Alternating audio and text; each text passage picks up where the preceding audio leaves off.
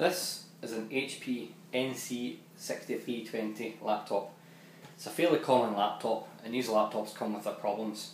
As they get older, one of the issues that they can face is the hard drive failing. It's something that people spend a lot of money on, is getting the hard drive replaced in a laptop, and it's a fairly easy process to change it. In this video I'm going to show you how to do that. The first thing to do, I suggest, is taking the battery out of the laptop. To move the battery out, just slide these tabs and then pull it all together.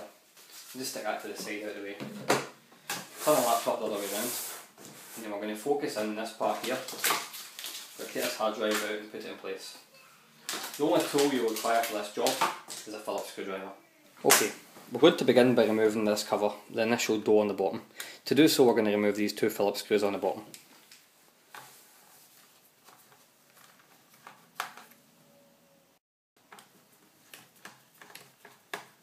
You don't need to remove the screws completely, just slacken them off so that the door can pop off. With that removed, there's one Phillips screw in here to the left. We're going to want to remove that.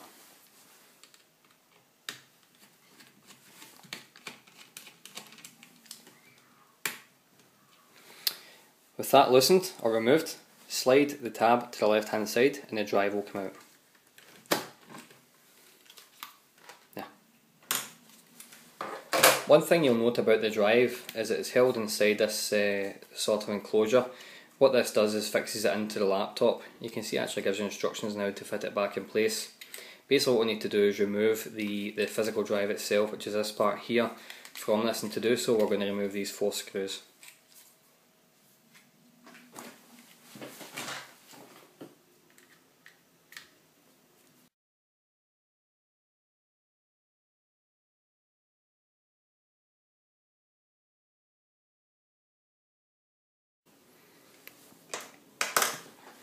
With the last screw out, it's really a case of just sliding the drive or pulling the drive out of this enclosure. Put the new one in the same manner.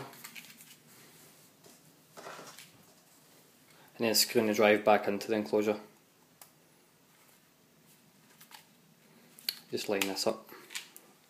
You want the screw hole to line up with the enclosure.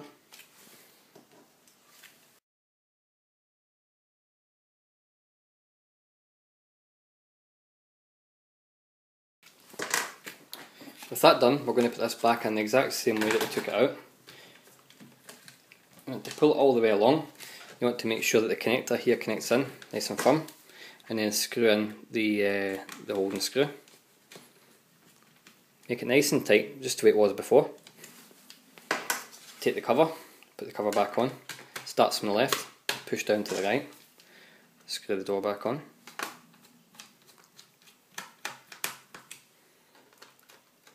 Bear in mind at this point, if it's a blank hard drive you're putting in, you're going to have to reinstall Windows in the drive.